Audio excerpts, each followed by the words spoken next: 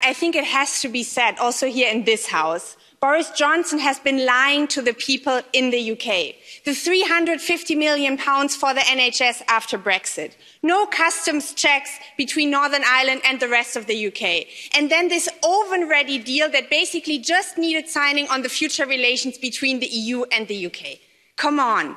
These lies have to stop. If we want to turn this around, truth has to be spoken. First, Brexit is a mess. Second, finding a solution to this mess is not going to be easy for either side. But thirdly, and I think that this is important, there might not be a good outcome to this, but there are many different levels of how difficult this can become.